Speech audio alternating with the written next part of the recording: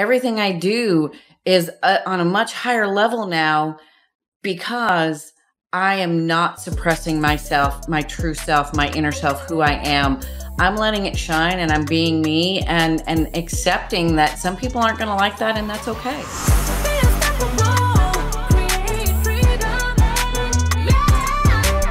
Hello, and welcome to another episode of the Unstoppable Woman podcast.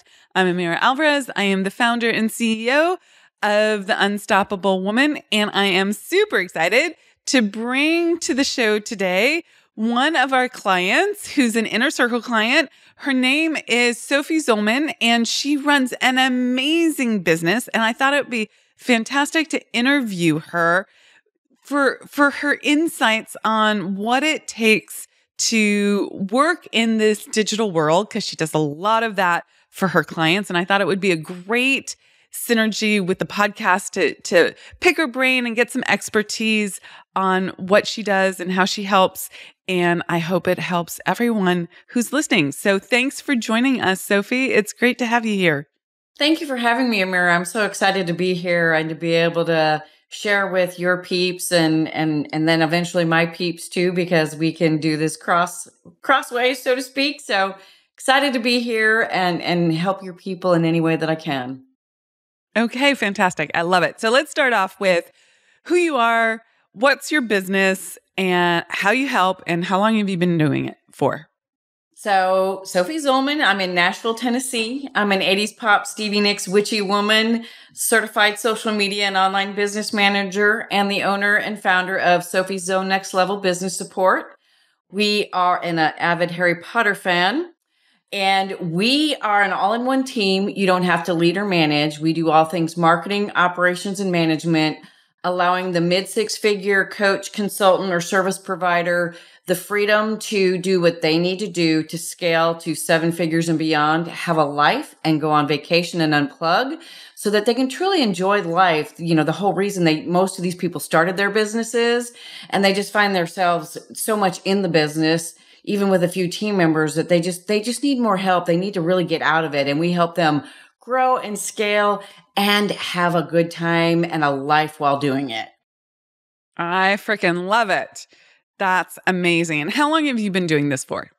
I've been in the online business world for 22 years now. Woohoo! Okay, so we're talking depth of experience here. Absolutely. Okay, so let's talk about what that means. So you help people.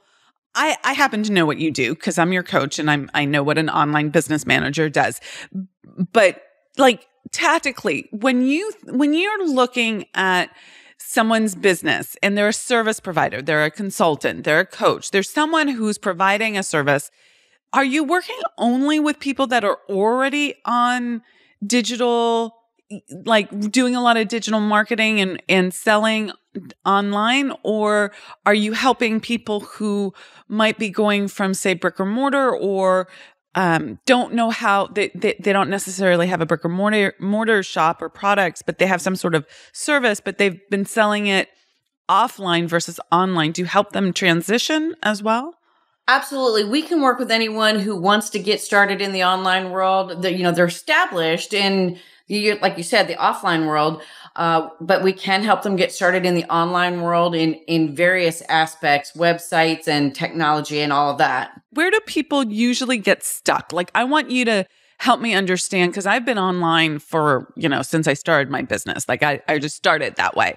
But where do people get stuck? Like, are they challenged with creating a website, or is it social media? Where do people get stuck? A lot of times they get stuck in not necessarily creating the website, but the website they have from their offline, so to speak, world is so basic or so old, and it's the old technology that they need to have it refreshed and redesigned into something that's more modern, more user-friendly for them and for the people working with them, because a lot of the clunky old websites are just that. They're clunky old websites. But they also need the strategy and the implementation of the online marketing piece of it all, because it's not just the website. They need to learn about social media. They need to learn about blogs and newsletters and marketing funnels and, free offers, paid offers, all of those things that they can put into the online world to grow their business and to take it online to get clients, that are not necessarily local to them. They're internet. They can be as far as international if they want. Yeah. One of the things that I know from working with you is that you have this incredible depth of knowledge. Like when you're talking to a prospective client, you're really listening to all their challenges, what they're facing right now, and you're immediately thinking about, well, they could be doing this, and have they thought about this, and what about this, and we could do this. And how did you?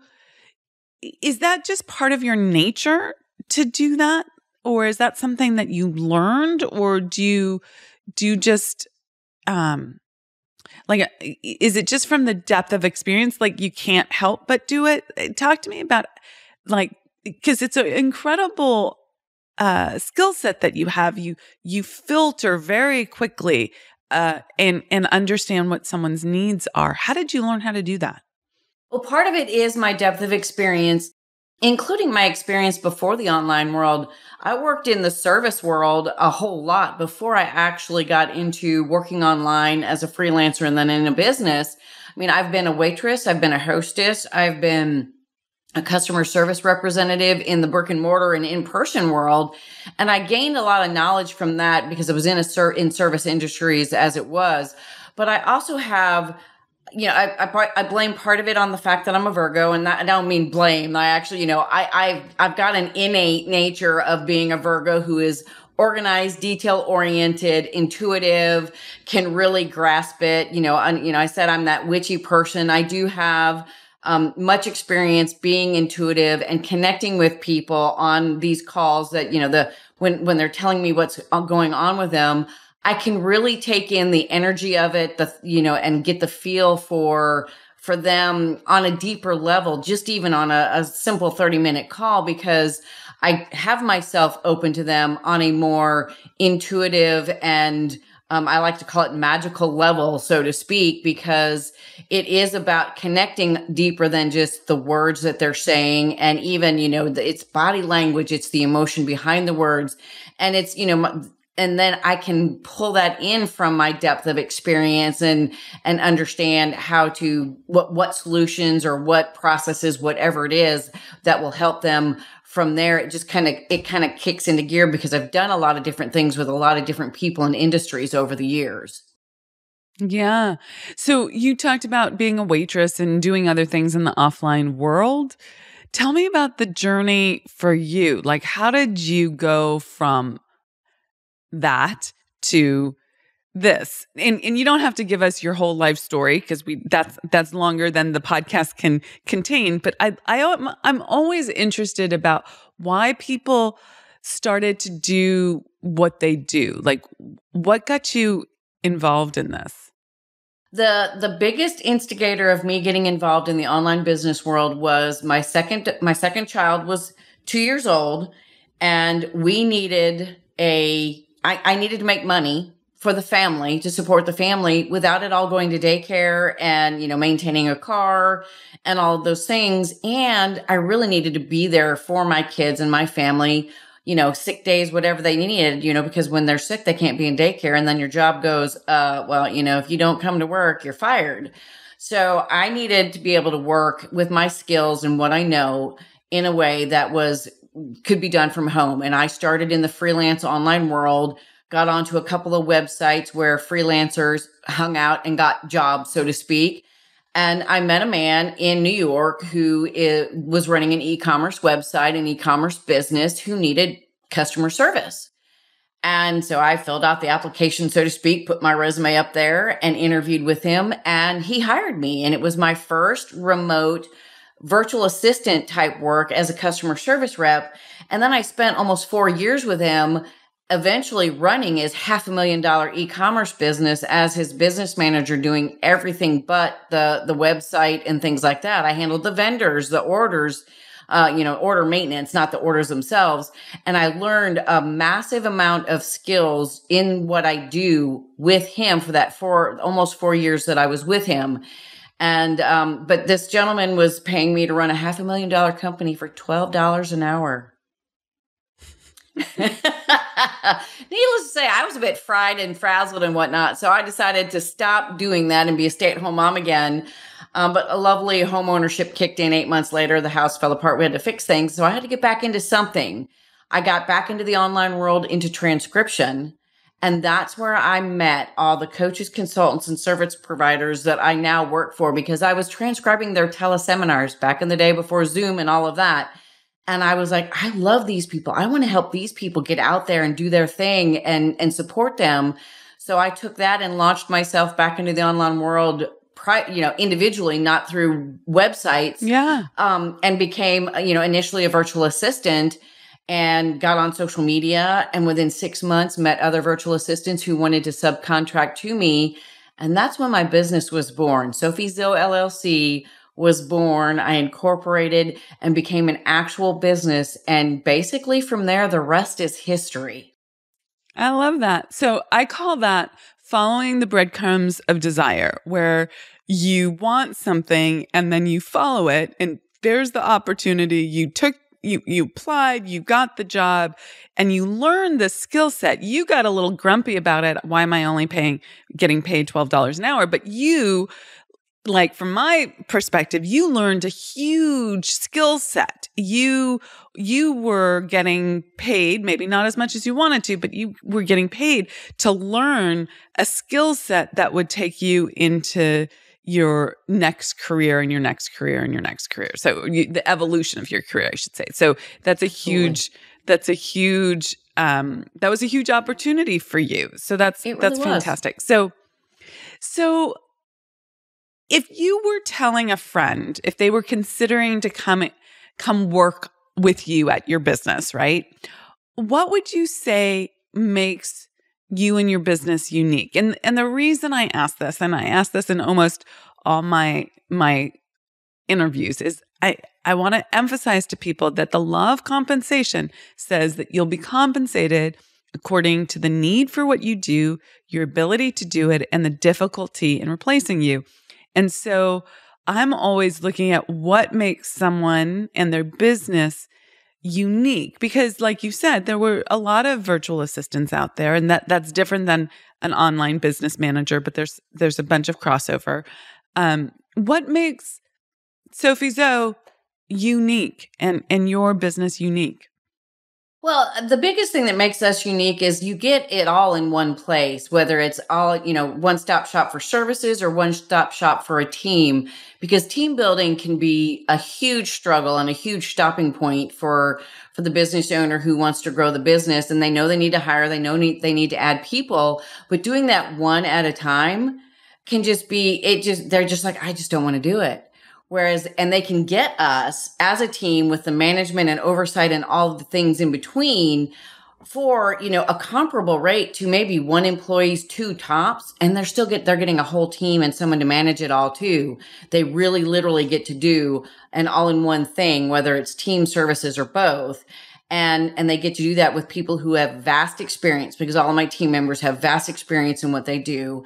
I don't hire newbies. I don't do anything like that. And I keep my team tight, well versed in what they do, and make sure everybody is zoned in what is their genius. Just like I bring the zone of genius to the business owner, my team does that too. My team literally has, very few of them are jack of all trades.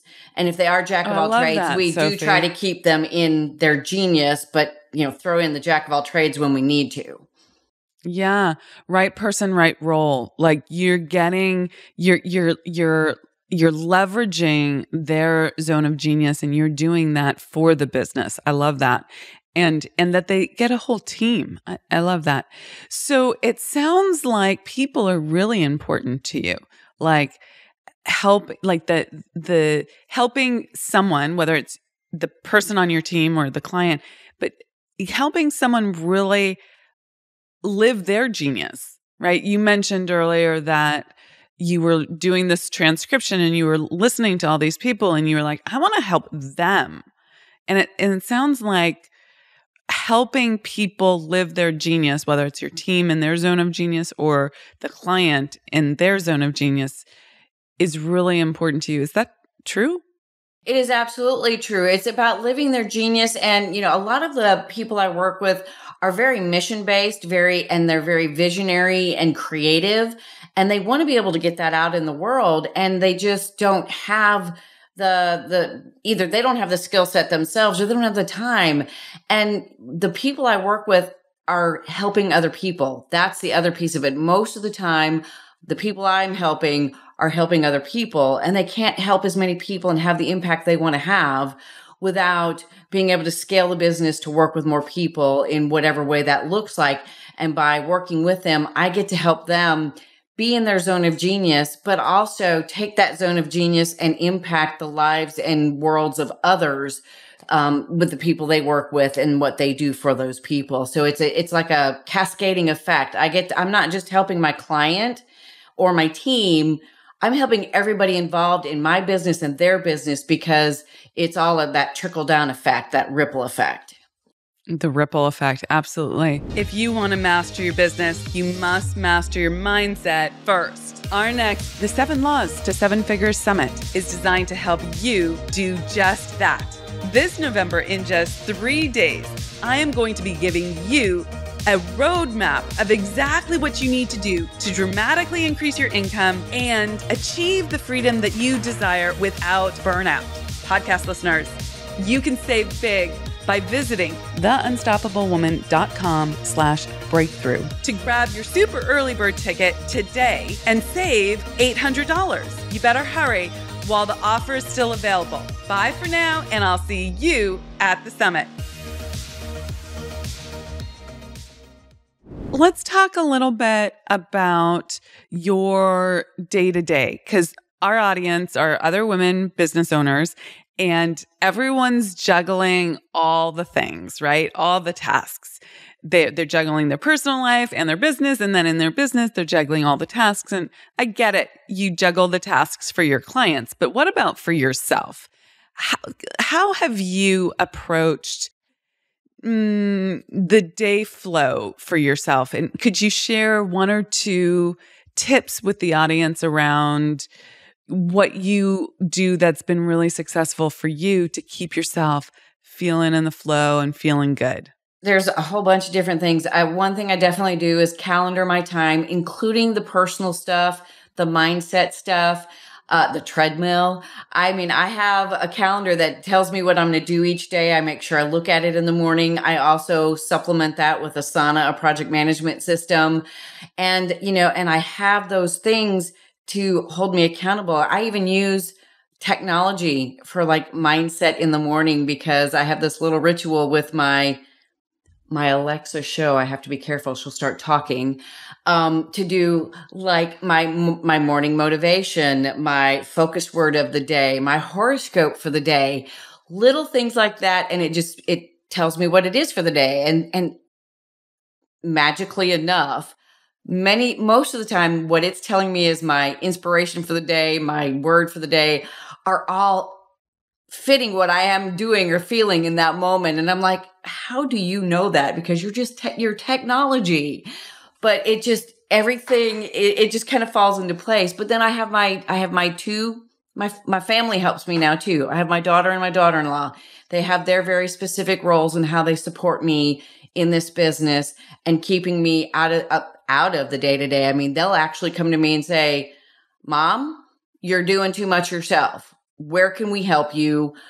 What do you need to hand off? Do we need to create another process, an SOP? What do we need to do? Because they actually hold my feet to the fire when I start getting too nose down into the nitty gritty of it and shouldn't be, and get me back out of it. It's really great that they have that confidence in being, it's family and it's business. but they see it and they're like, okay, you need to stop and slow down. You need to get back to this or do that. And they hold my feet to fire and hold me accountable in making sure that I'm doing my zone of genius and taking time for me and all of those things. Because if not, I love what I do so much that I will just let myself get lost in it all and go down that rabbit hole.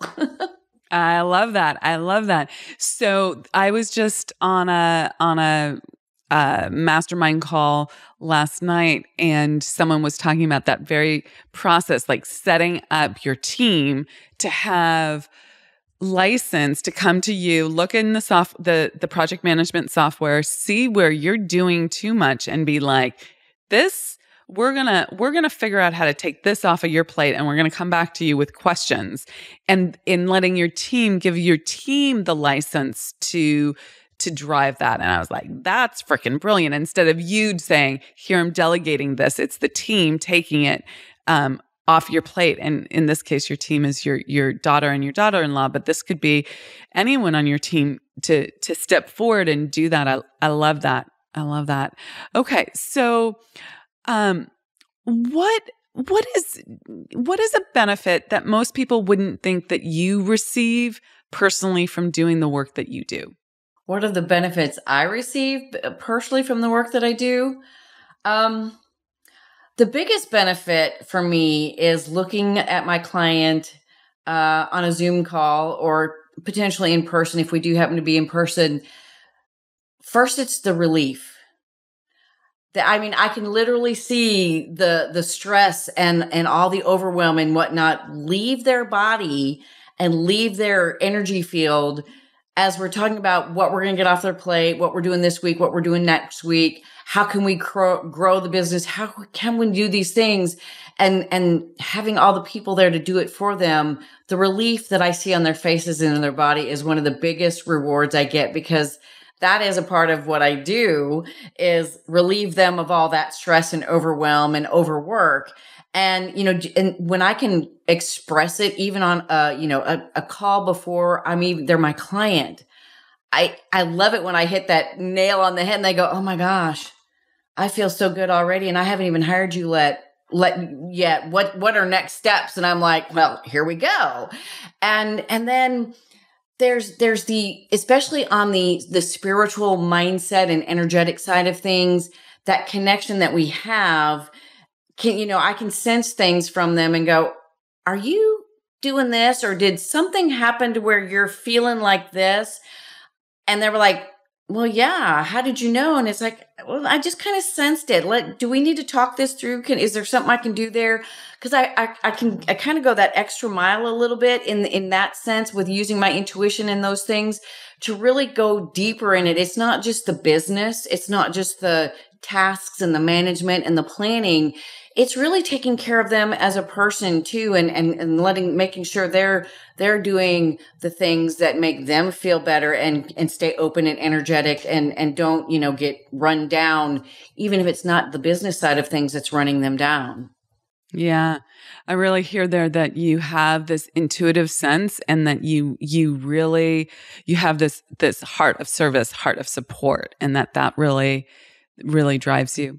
What is one thing that you know now that you didn't know when you first started your business? So I just to frame this up, like, the coaching that I do, I'm always talking about the law of relativity and the perspective from which you're looking at a situation. So now you're years in, that's a different kind of perspective. So what do you know now that you didn't know when you first started your business? Not just specific about like the technical stuff that you do, but like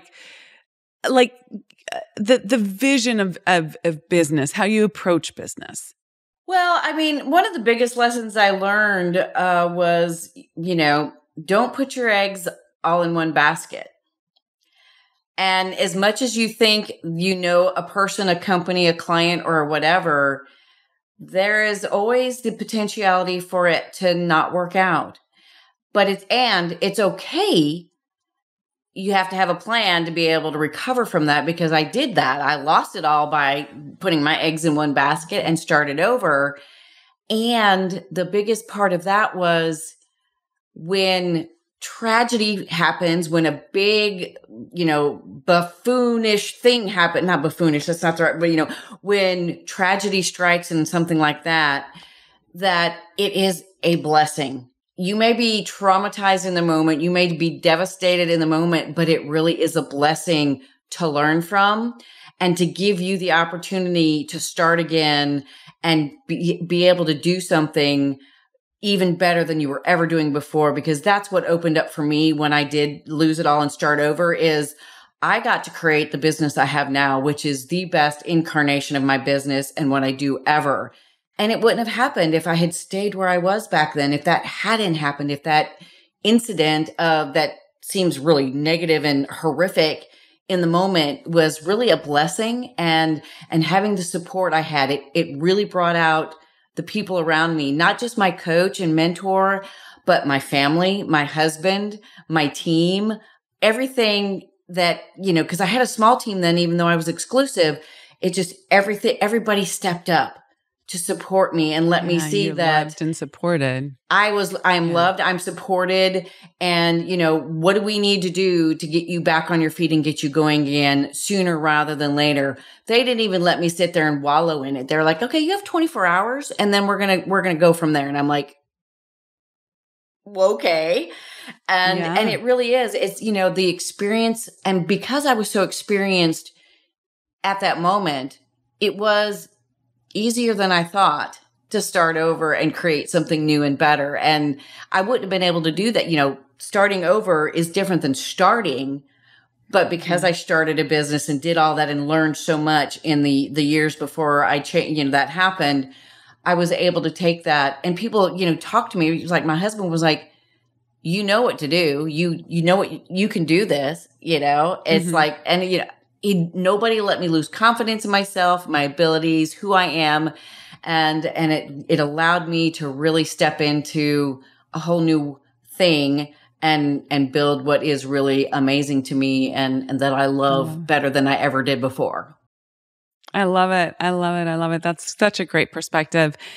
How has learning the laws, what you and I have been working with, plus all the inner game pieces and the tactical outer game stuff as well. But I've worked with Sophie on the tactical outer, how to create offers, pricing, do consultations, all sorts of tactical things. But I think some of the biggest shifts that you've had have been on the identity side and the inner game shifts.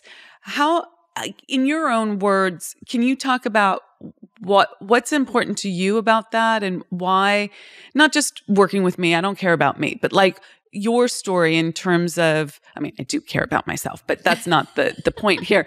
Right. It's more what's been transformative about that for you? Why has that been so important? How has that upped your game? The biggest upping of my game in the last year and a half or so is learning from the laws and the universe about authenticity and being yourself and being open to opportunities instead of trying to force things to, the masculine and feminine energies of it all. The, just letting go and stepping into the vibration of who I really am.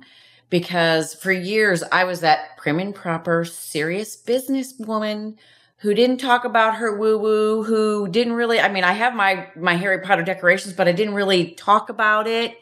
And, and I didn't dress the way that I like to dress. My transformation through working with you and the laws and the inner game of things brought me, I cleaned out my closet and bought new clothes and went, bought things that I hadn't worn in years because I didn't think it was appropriate to wear in business. And it's like, why not? Yeah. So let me interrupt. For those of you who are listening to the podcast and not watching it on YouTube, she is in her office and behind her, she has a Hogwarts train station sign.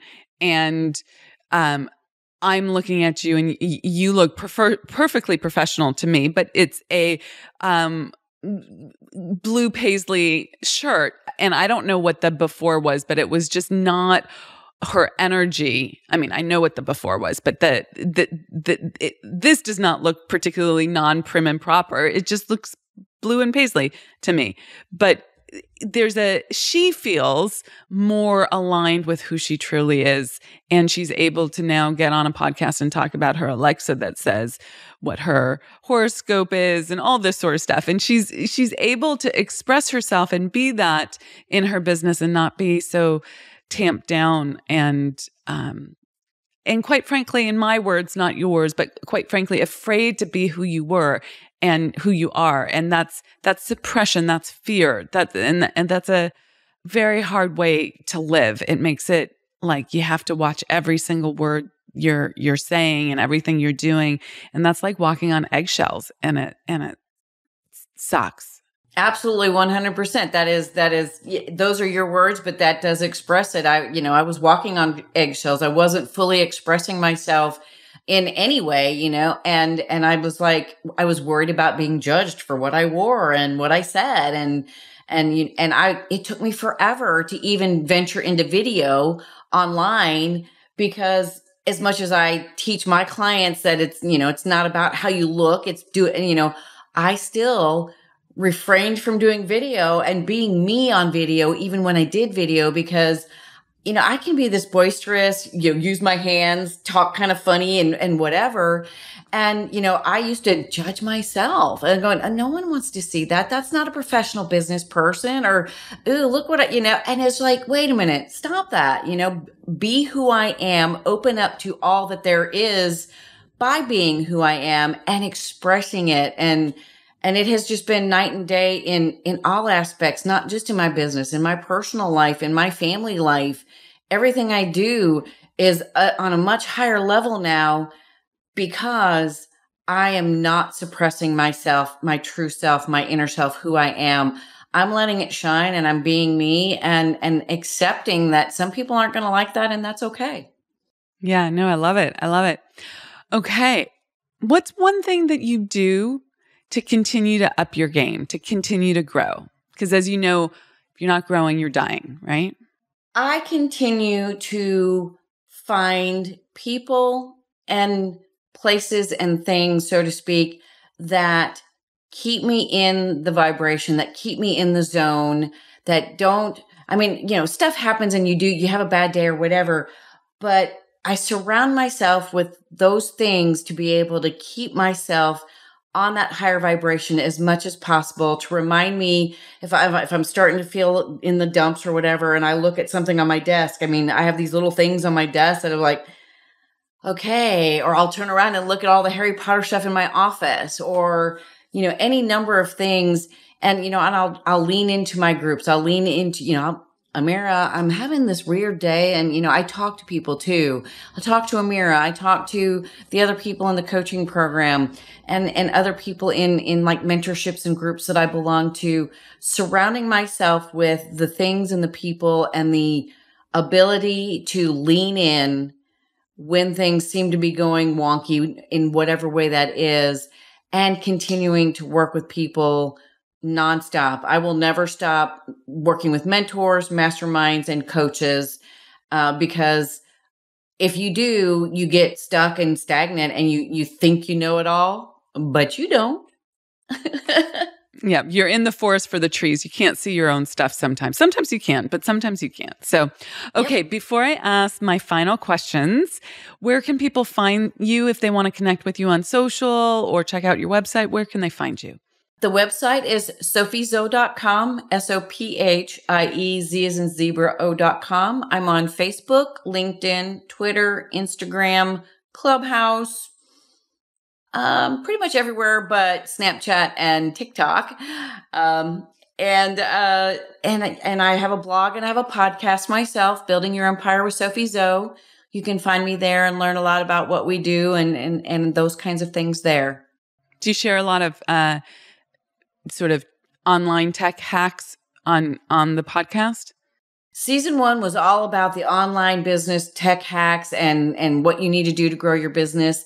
This season that we're currently in till the end of the year is guest experts coming in with that kind of advice, but also other types of advice that they've learned along the way for scaling a business. And a little prelude into next season is I'm getting back into a lot of the tech tips and hacks, and it's going to be a balance of those things and a few guests here and there. We're going to like wrap it up into a pretty picture of both worlds for the next season. Great. I love it. I love it. So what do you love most about yourself, Sophie? I love my outgoing personality and I love the witchiness about me, the woo-woo, the spiritual side of me, that really allows me to tap into the deeper aspects of everything. I love my 80s pop Stevie Nicks witchy woman. I love that about me. And I love being that person and what it does for me and the people around me. Yeah, I love that too. I love that too. So my final question for you is, what makes you an unstoppable woman? I will not give up. I will persist and pursue and focus on that desire that I have. And even when I hit, achieve one of my desires, I'm always, what's the next one? What's the next one? And I just continuing to pursue that which I desire on all levels in all ways and never stopping, because when you stop, it gets boring and it's just status quo. I don't want the status quo. I want to always be doing something, having fun, whatever it is. I always want to be striving for something, that I desire, whether it be personal business or otherwise. I love it. I love it. Well, thank you so much for joining us. I want to thank you for your generosity of spirit. I want to thank you for how you've expressed yourself. I think I want that to be a big part of this, because that's such a part of your journey is really unleashing the truth of who you are. And when you do that, it's palpable. It is, such a beautiful aspect of you, and keep shining that and shining it brightly. So thank you so much for joining us. I know people will love hearing your tips and strategies, and I'll talk to you soon. All righty. Thanks for having me. It was really great to be here. Thanks.